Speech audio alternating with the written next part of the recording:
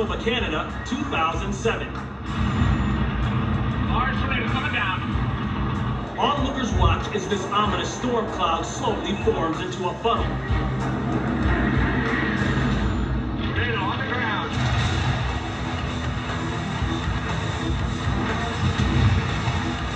When it touches down, the twister quickly escalates to an F5 storm.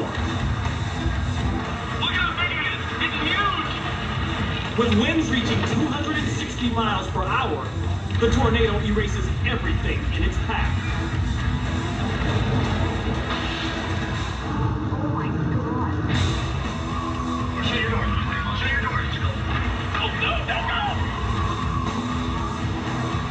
The storm closes in on a flour mill.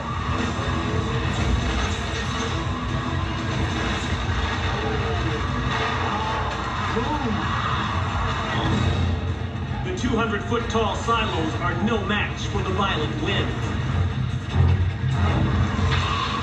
Power lines arc amid the flying debris.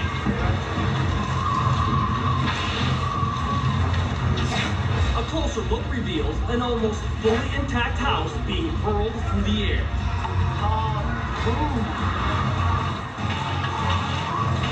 After nearly 40 minutes, the tornado dissipates, leaving a swath of destruction.